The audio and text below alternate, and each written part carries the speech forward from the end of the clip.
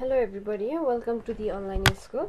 आज हामी स्टुडेन्ट बुकको पेज नम्बर 53 मा रहेको एक्सरसाइज 8.5 पढ्छौं है। यसको हाम्रो टपिक छ रिसेन्ट एक्टिभिटीज। हेर्नुस् त, यो रिसेन्ट एक्टिभिटीज भनेको चाहिँ तत्काल भइरहेको क्रियाकलापहरू। हामीलाई भनेछ work in groups, ask each other question as an example, give as many different explanation as you can भनेको छ हैन। यो चाहिँ एउटा कन्भर्सेसन हो। ए बी सी र डी बीचमा ए ले क्वेशन सोध्छ भने बी सी र डी ले चाहिँ अनेक अलग अलग खालका रिजनहरु दिनुपर्ने छ किन त यस्तो भयो भनेर। जस्तै एक्जाम्पलमा हेर्नुस्, यसले भन्छ व्हाई आर योर आइज ऑल रेड, त तिम्रो चाहिँ आँखाहरु सबै किन रातो छ त भन्छ हैन। बी ले आई हैव बीन क्राइङ भन्छ, म रोइरा थिए। त्यस्तै गरेर सी ले भन्छ I have been peeling onions, मैले चाहिँ प्याज तासिरा थिए। प्याज तास्दा पनि आँखाबाट आँसु आउँछ नि त हैन, अनि आँखा रातो भा हुन्छ। अनि डी ले भन्छ I have been watching love story on television, मैले चाहिँ टिभीमा लभ स्टोरी हेरिरहेको थिएँ अनि रोएर मेरो आँखा रातो भयो भन्छ है। अब यस्तै गरेर चाहिँ हामीले एक्सप्लेन गर्नुपर्ने छ, रिजनहरु दिनुपर्ने छ। हामीलाई क्वेशनमा दिएको छ योर हेयर्स वेट, तिम्रो कपाल चाहिँ किन चिसो छ त भन्छ। हेर्नुस् त, ए ले भन्छ why is your hair weight, ए ले चाहिँ सधैँ पनि क्वेशन सोध्ने हो है। अनि बी ले भन्छ आई हैव बीन बाथिङ, यसमा आई हैव बीन प्रयोग गरेर हामीले सेन्टेन्स बनाउँछौं है। एउटा नुहाउँदाखेरि हाम्रो कपाल चिसो भा हुन्छ, अर्को भनेको आई हैव बीन स्विमिङ हैन, हामीले स्विमिङ पौडी खेल्दाखेरि पनि त कपाल हाम्रो भिज्छ। त्यस्तै गरेर डी नम्बरमा छ I have been playing in the rain, मैले चाहिँ पानीमा खेलिरहेको थिएँ त्यही भएर मेरो कपाल चिसो भयो भन्छ है। त्यस्तै गरेर अब हेर्नुस् क्वेशन नम्बर 2 मा you are out of breath. Out of breath भनेको चाहिँ एकदम स्या हुनु है। जस्तै हामी उकालो चढिराख्दाखेरि स्या हुन्छौं अथवा कुद्दाखेरि हैन। अनि यसले सोध्छ why are you out of breath भन्छ है। बी ले आई हैव बीन रनिङ भन्छ। त्यस्तै गरेर सी ले I have been walking staircase. अब डी ले फेरि भन्छ I have been doing exercise.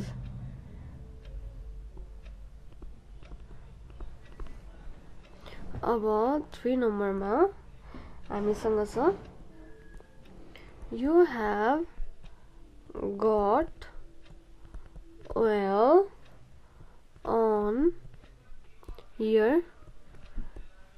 Hands, तिम्रो हातमा चाहिँ तेल लागिरहेछ भन्छ है। अब हामीले एले क्वेशन बनाउँछ why have you got oil on your hands। अब बी ले भन्छ I have been cooking CURRY curry, curry भनेको सब्जी हो है, म चाहिँ सब्जी पकाउँदै थिएँ भन्छ। त्यसै गरेर सी ले भन्छ I have been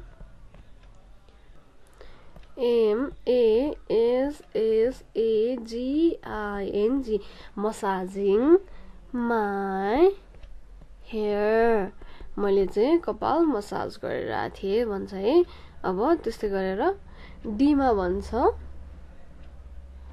I have been POURING pouring भनेको खन्याउनु oil into the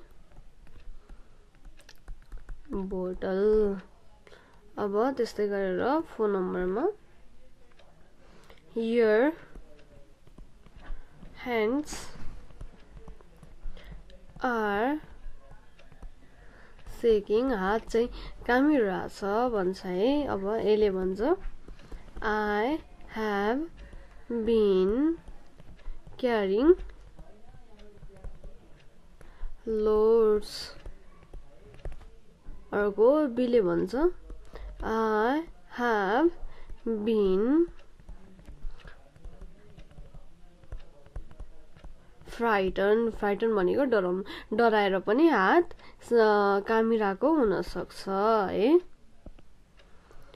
I साह्रो समस्या दिने रहेछ हो। पेनको कलरै चेन्ज भइदियो।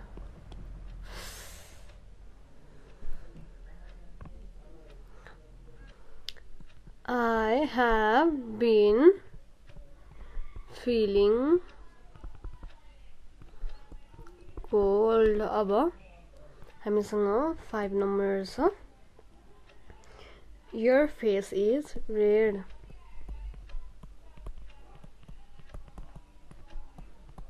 अनुहार चाहिँ रातो भइरहेछ रे।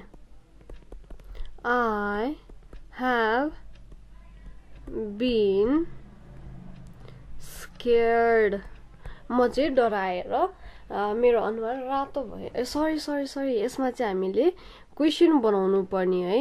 चोटी फेरि फोन नम्बरमा हेर्नुस् त। Your hands are shaking भनेछ हैन। सुरुमा चाहिँ एले क्वेशन बनाउँछ है।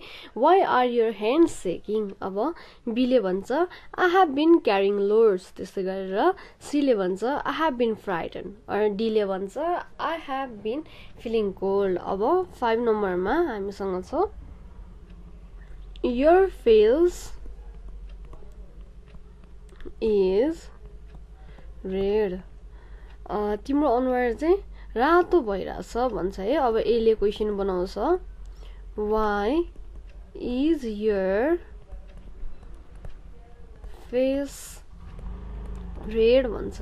अब बीले भन्छ I have been scared। त्यस्तै गरेर भन्छ सीले I have been feeling ashamed। त्यस्तै गरेर डी नम्बरमा डीले भन्छ I have been painting red। अब 6 नम्बरमा You have got blood on your hands। तपाईको तिम्रो हातमा चाहिँ रगत लागिरहेछ भन्छ है। अब एले Why have you got blood on your hands? बीले भन्छ I have been chopping vegetables। अब सीले भन्छ I have been cutting meat। अब त्यस्तै गरेर डीले भन्छ I have been killing goat।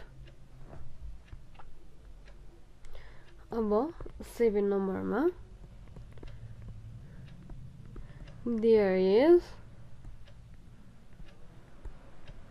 sawdust on the floor। हामीले आरा काटेपछि अथवा कुनै काठ काटेपछि त्यो जुन धुलो निक्लिन्छ नि त्यसलाई चाहिँ sawdust भन्छ है। एले क्वेशन सोध्छ Why is there sawdust on your floor? B ले भन्छ the carpenter has been working. अब त्यसै गरेर C ले भन्छ I have been making furniture. अब D ले भन्छ the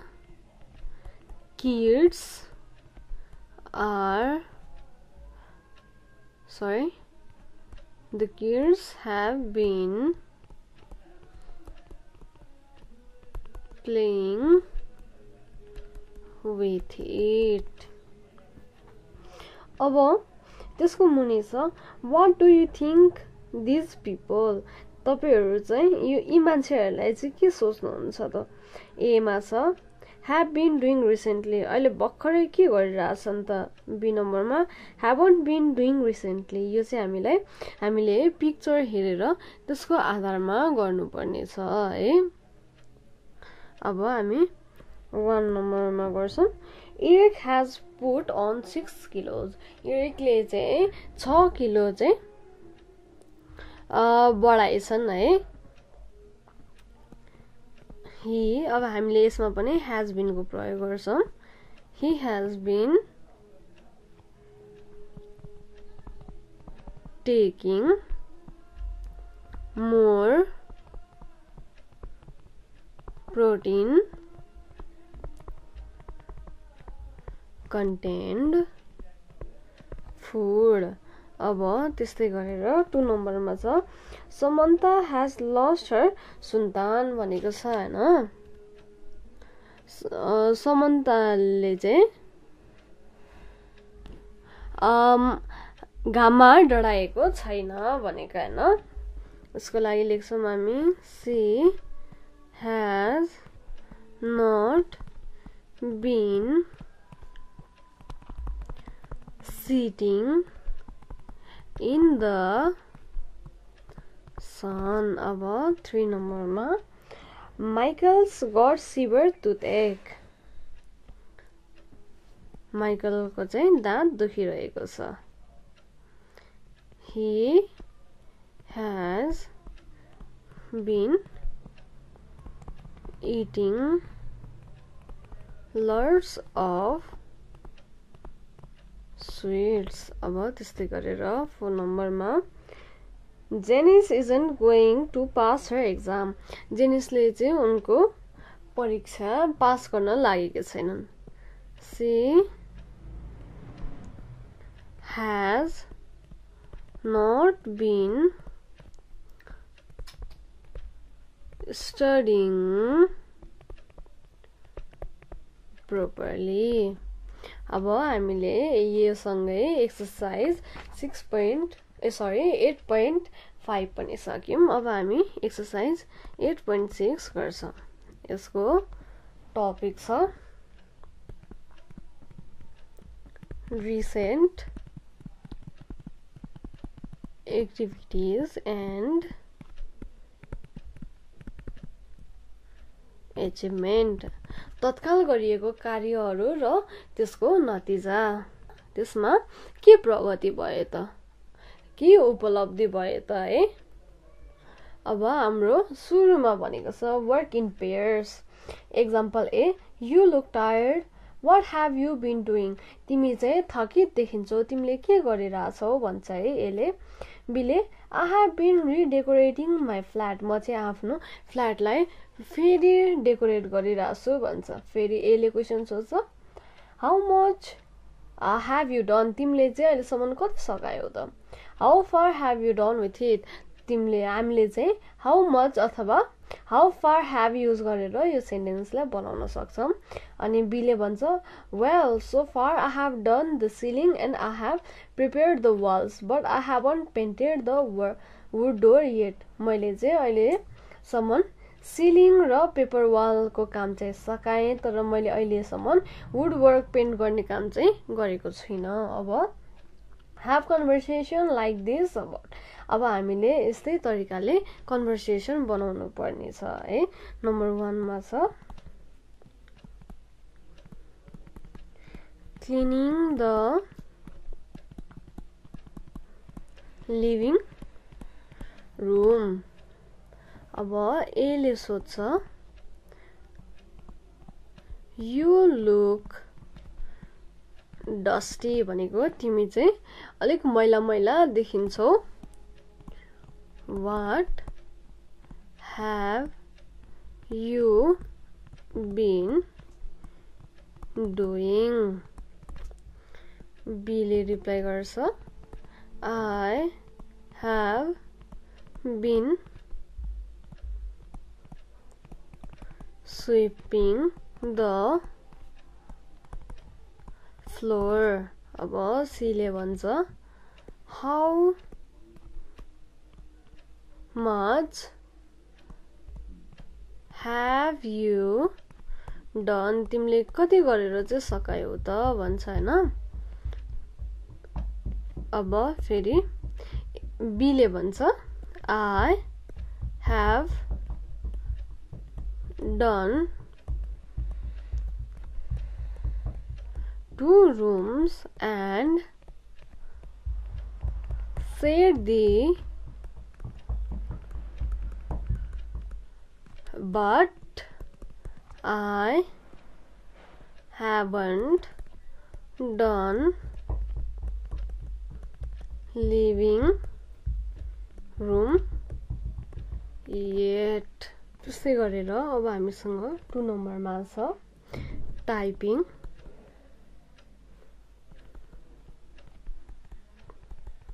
लेटर्स है अब एले भन्छ you came late what have you been doing तिमी चाहिँ ढिला आयौ तिमी के गर्दै थियौ र भनेर सोध्छ है एले बीलाई बीले I have been typing letters भन्छ है एले फेरि सोध्छ how far have you done it भनेर क्वेशन सोध्छ बीले फेरि रिप्लाई गर्छ well I have typed the most urgent one but I haven't done some general letters yet अब हामीसँग 3 नम्बरमा छ revising for the exam एले भन्छ you look very tired what have you been doing B ले answer दिन्छ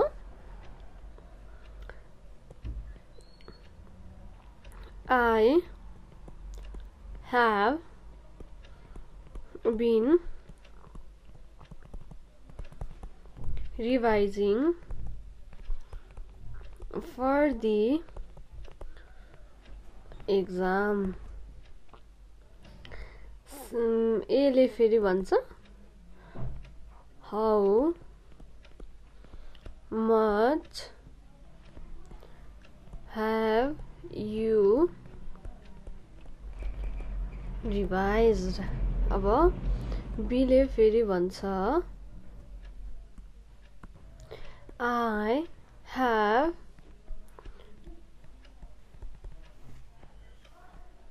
revised English but I haven't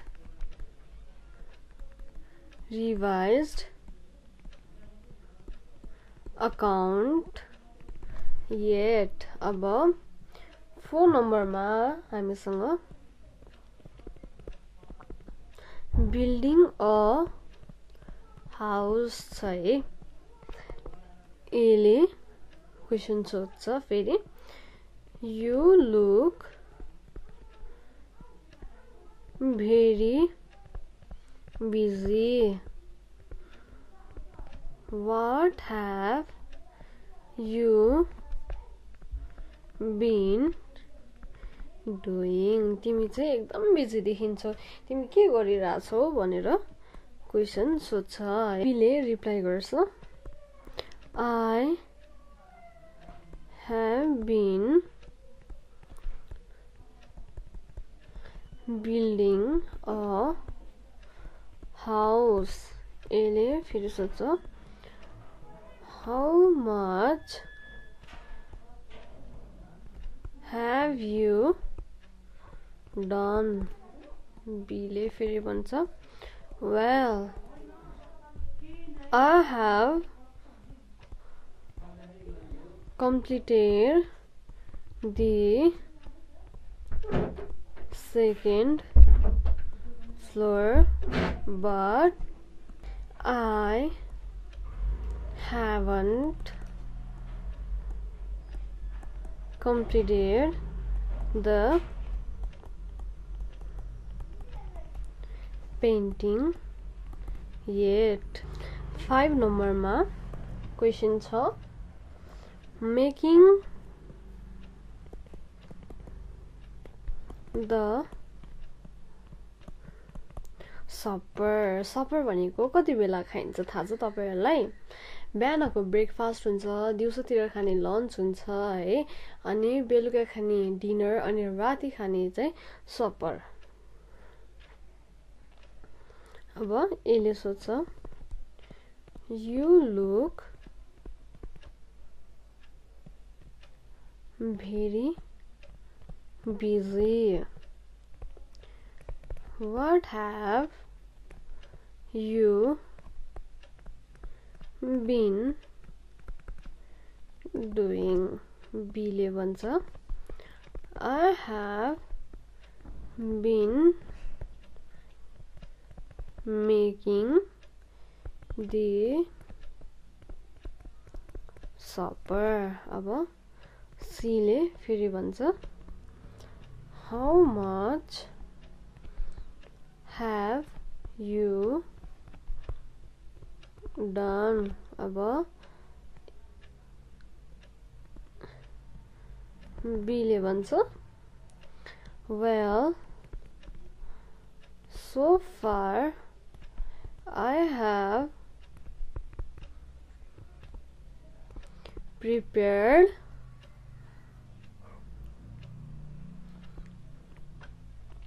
curry but I haven't cut the fruits yet.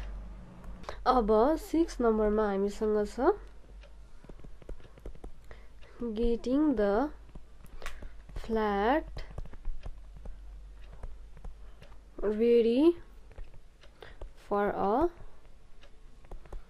party. A ले भन्छ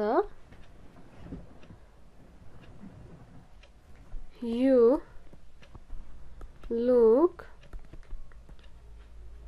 very busy. What have you been doing? B ले reply गर्छ, I have been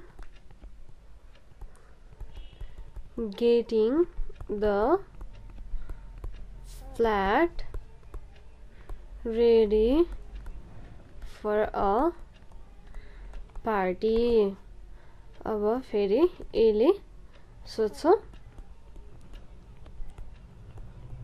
how much have you done?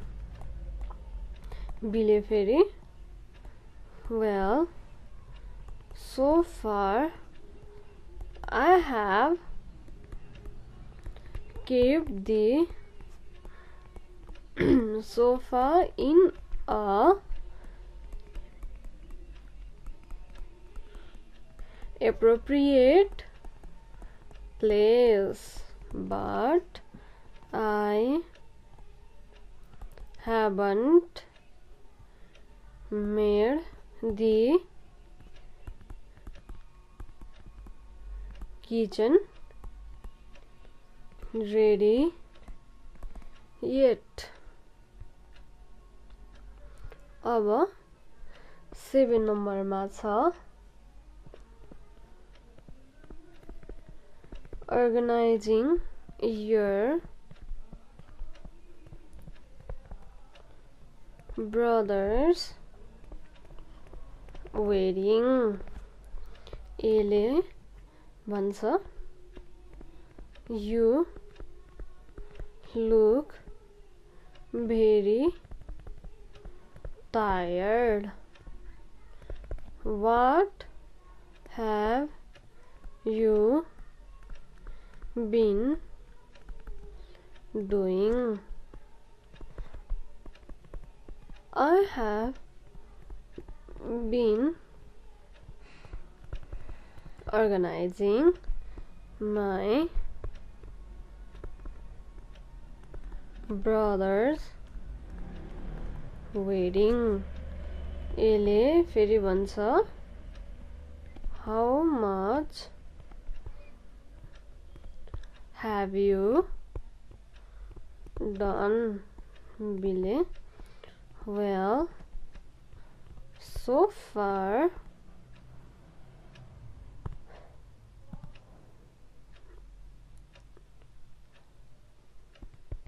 I have managed vehicle, but I haven't invited my friends yet. अब हामीले यसको सँगसँगै exercise 8.6 पनि सकाइसक्यौं। अब हामी एक्सरसाइज 8.7 अर्को भिडियोमा प्र्याक्टिस गर्छौं। त्यतिन्जेलसम्मको लागि तपाईहरु यो प्र्याक्टिस गर्नु होला, पढ्नु होला, राम्ररी हेर्नु होला, गर्दाखेरि एकदमै सजिलो छ। कहाँ के प्रयोग गर्ने भन्ने कुरा तपाईले थाहा पाउनु भयो भने एकदमै सजिलो हुन्छ। त्यतिन्जेलसम्मको लागि पढ्दै गर्नु होला। हस्, थ्यांक यू एभ्रीवन।